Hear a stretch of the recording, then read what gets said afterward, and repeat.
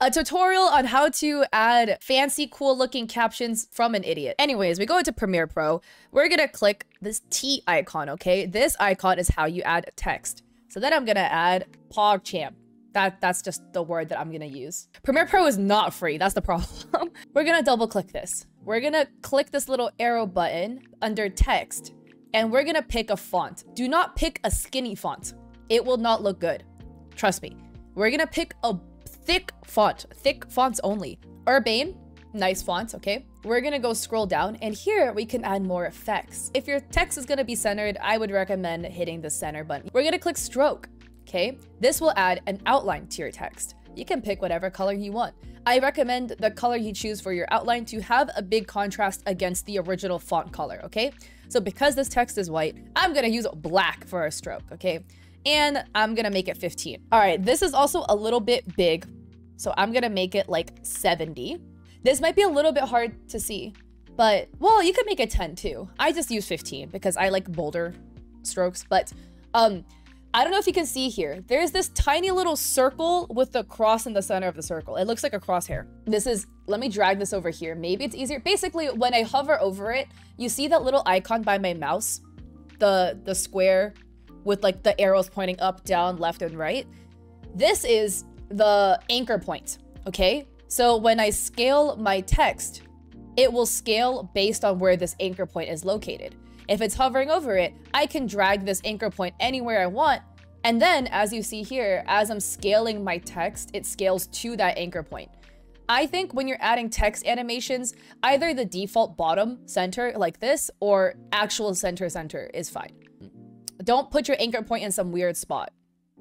If you think your captions are bouncing around weirdly, it's probably because your anchor point is in an off position. We have it align over here, okay? We can align our text to the top, to the center, to the bottom, and then we can also align to the left, center, and right. Align wherever you want your text to be. I like center captions, I will align center. And then I don't want any of my text to get cropped off, so this text is a little bit low. So here we can adjust the position and the X and Y position. So this is the X position, undo, and this is the Y, it's lagging a little bit, there it goes. The Y position. So I'm gonna, you know, position it so that the bottom of the P's are not getting cropped off the video. So now I have my text PogChamp. Now, how do we animate this, okay? To animate our text, we need to do something called keyframing. So keyframes is basically something that tells Premiere Pro, for this text or for this word, at this one point in time, I want it to be here. First off, we want to make sure that our text is selected. Also, if you guys dropped any questions in chat, I will for sure answer you. I am just demoing this for content right now, but make sure we have it selected. If you select something else, then you're modifying the other file. So because right now I have this video file selected, I will accidentally be moving this left or right, you know? So I want to make sure my text file is selected. And then we're gonna go under text, but we're gonna go down to here where it says transform, position, and scale, okay? This is how I do my text animations. No gatekeeping. I am uncreative, so I just use the most basic thing possible, okay? If you hit the arrow keys on your keyboard, by the way, you can move your blue bar 1 frame forward or 1 frame backwards. Also, this is not aligned. Okay, whoops, there we go. So I'm gonna hit the arrow key once. So I move it 1 frame forward. This looks good. I'm going to click this. I'm gonna click the timer, position and scale. So what clicking this timer does is it adds a keyframe. Also on the bottom here, we can select the slider. So here I can zoom in so that the frames are more zoomed in, or if I go all the way out, the frames are way more zoomed out. So if you want, I'm only editing the beginning, so I'm gonna zoom this in a little bit so that, you know, it's more noticeable, the jump that we're making. Oh, I actually moved it 3 frames, whoops. I'm just gonna do this, okay? This is what I do. When I'm happy with the text, I don't start at the beginning, I keyframe forward 1, and then we click the clock. What this clock does is it sets a keyframe. Okay, so I set a position keyframe and I set a scale keyframe. Position is the location on the X and Y axes as to where it's located, and scale is how big it is. So I'm keyframing both. I'm gonna hit the right arrow twice, and I'm gonna hit these little buttons again. So now I've added the same keyframe. So if you still scroll through, it looks like nothing happened because we didn't do anything. But what I like to do is for scale, I like to make it bigger in the middle keyframe because that will give us a pop. So we're gonna do like 103. So now if I scroll through, you see how like the text bounces big and then it gets like back to the regular size. And then for the first keyframe, I'm gonna make the scale 0. So now if I play it through, etc. So I also— you see that little like bounce? You see how it bounces in like that? Another thing, if you want to be a little fancy too, for the very first keyframe, we can also set the Y position lower. So, okay, I gotta remember. Okay, bigger is lower, my bad. So we can scale, we can do here, and then we can scale this down, and then it will look like it's coming from the bottom. If you do it that way though, so where if you want it to like from the bottom bounce up, I would move all the keyframes over 1, just so it like has more time to come up, if that makes sense. So then let me play this through. So I also— actually, it's not very noticeable, but so I also— maybe if I move it over 1 more. I'm not a good editor again, so. Oh, there it goes. Wait. I want it. Okay. So I also— yeah, here now you can see it like kind of bounce up from the bottom up a little bit. So I also— and then another fun fact about Premiere Pro, you can just copy and paste the hell out of things. So again, the bottom bar, if we make the bar smaller, we zoom in. If we make the bar longer, we zoom out. It works, it's counterintuitive. I don't know. That's how it works, okay? For Premiere Pro, Alanius, thank you so much for the follow. Okay, if we have an item selected, so now I have the text selected.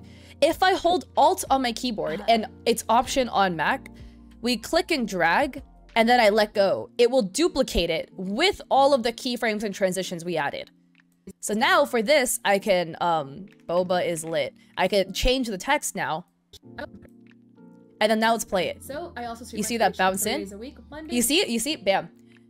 So I just copied the next, I made a new text file, but it copied all the animations. So we don't have to go and animate every single piece of text that we add in. You just hit Alt and then drag, Alt and then drag. So then again, if I want to add more words, Alt and drag. Please remember to edit for YouTube. And Saturdays at 7 p.m. All right, look at that. So I also— anyways, that's how I add my captions. Hopefully I remember to edit this and add it to YouTube because I think this will be a good piece of content to throw up. So Premiere Pro can also auto caption. It's amazing. I love the auto caption. However, with Premiere Pro's auto caption, you cannot add these fancy text animations. You have to use manual text files to do it. It's really annoying. If you want to auto caption in Premiere Pro, okay, this is a very, very long video. I'm just gonna copy this. I'm gonna make it, just give me 1 second. I'm gonna make a new file so it doesn't take as long. So if you want to auto caption in Premiere Pro, we're gonna have our file here. We're gonna click text, and then we're gonna click transcribe sequence. So audio analysis, mix. You can also select individual audio tracks. So for instance, here now I pulled this section onto audio track 2. So what we can do if we hit transcribe, if you only want to transcribe what the captions for one audio track, we can hit audio track 1 or audio track 2, or mix will try its best with all of the tracks. Please use auto caption before you add your music to your edits, by the way. Otherwise, it will try to transcribe the music too, and it will make the transcriptions bad. So yeah, you cannot use keyframes if you auto caption, no. But auto captions is for lazy people like me.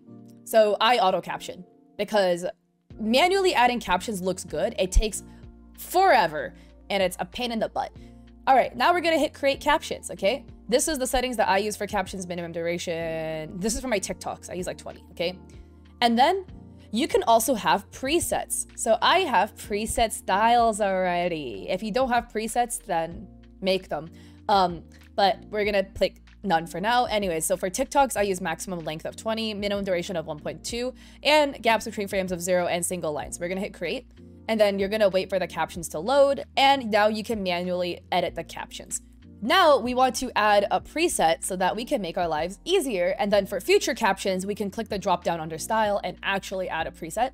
So under text, you pick the font that you want to use. I used Urbane last time, so I'm gonna use this one, use it again. We can here change the size of the text. I think like 70 is fine. I used to use bigger captions. You can also pick the zone. This is the location in the video file that it's gonna be. You could pick top, top left, top right, center, center left, center right. Anyways, I try to keep it like either somewhere up here at the top or somewhere not bottom, because you don't want it to get blocked off by like the TikTok profile photo, all of that stuff. Maybe like down here, okay? We can also add a stroke. Again, outlines are great. A stroke also is an outline, the same thing. It's like 10, we could use 15. You could also add a drop shadow. Oh, this looks so cute. Anyways, whenever you're satisfied with the track style, we can click the drop down here and then click create style and then title it whatever you want. I'm gonna call it Urbane, it's just the name of the font. And then once you click the style, it will automatically apply it to all of the captions you have up here. If you want to change your mind later and you want to modify everything, we can just highlight everything. Under the track style, you can select a different style. This is my older font style. This is the new one I just arbitrarily threw up. But yeah, and then that will just change everything together. If some of the captions are wrong, you click it, you double click it, it will open up the edit box and then we can edit. It is very aggressive with the punctuations it uses. I think having punctuations looks kind of ugly in captions, to be honest.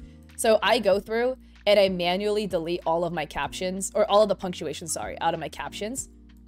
So this looks way cleaner now. So I also stream on Twitch 3 days a week. Oh yeah, see, and I messed up. So I also stream on Twitch. So I also stream on Twitch 3 days a week, Mondays, Wednesdays, and Saturdays at 7 p.m. PST. I also stream review every single Saturday. So yeah, there you go. Punctuation is cringe. That's how you auto caption in Premiere Pro. However, again, with the auto captions, you can't add like the bounce in, bounce out effects, stuff like that, which is pretty annoying. But hey, you win some, you lose some, right? It takes like literally 2 seconds to do this, but you can't add the fancy effects. But with the manual text thing, you can add the fancy effects. It just takes forever. Anyways, that is my dumbed down caption tutorial.